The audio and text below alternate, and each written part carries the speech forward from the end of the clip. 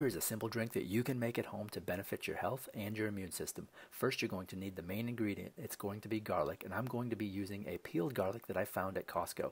First, the main thing you're going to want to do is to chop up the garlic because that will activate the compound within called allicin. And allicin is great for preventing certain kinds of cancer, helping to lower your blood sugar, cholesterol, and your blood pressure. After you've chopped up all that garlic, you can use your salt-based skills like me, and then set a timer for 10 minutes because that will allow the allicin to create and activate. And for this next step, you're going to want to add some garlic into the glass. So you can use as little as you want or as much as you want, depending on what your comfortability is. Drizzle some honey into that glass, and then add in some lemon juice or a fresh squeezed lemon for some flavor, and then you're going to want to add some water.